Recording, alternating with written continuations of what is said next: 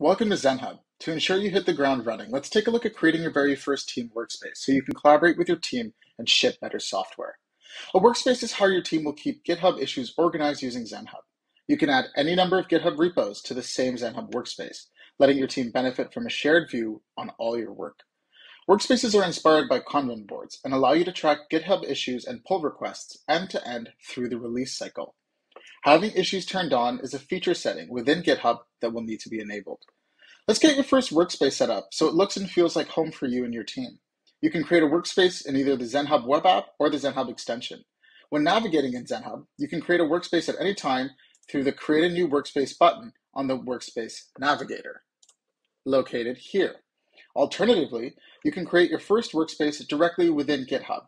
To do this, make sure you have installed the Zenhub extension on Chrome or Firefox.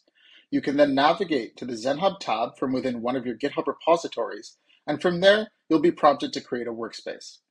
You can give your workspace a name and a description. Workspace names have to be unique within Zenhub. No two Zenhub workspaces can be named the same. Once you have added a name and a description for your workspace, you can then add any repositories you'd like to be a part of this workspace.